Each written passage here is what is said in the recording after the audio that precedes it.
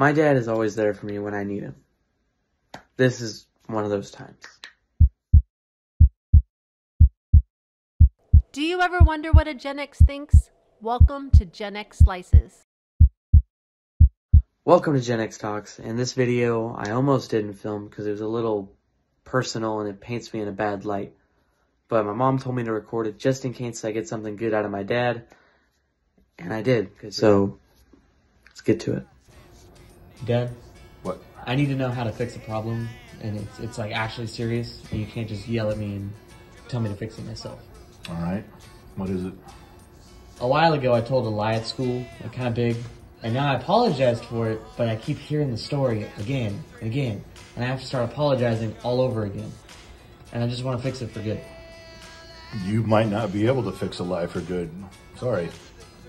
But, Dad, there's got to be like some way, like No, one thing. listen to me. It's kind of like if I told you to go out front with a big piece of paper and I told you to walk all the way into town, center of town, and you walk 2 hours into town.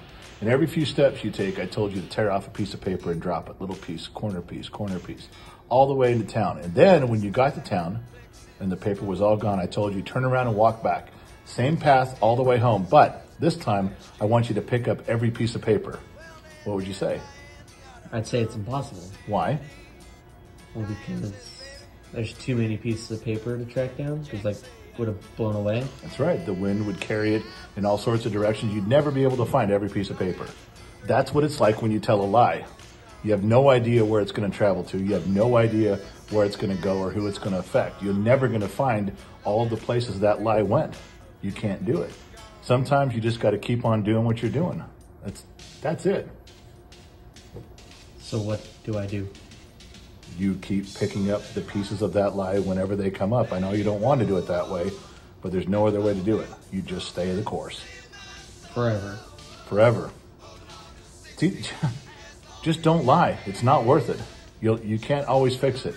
You can't always correct it. You can't always know where it's gone. Now you're stuck with it. It's on you, my man. It's on you.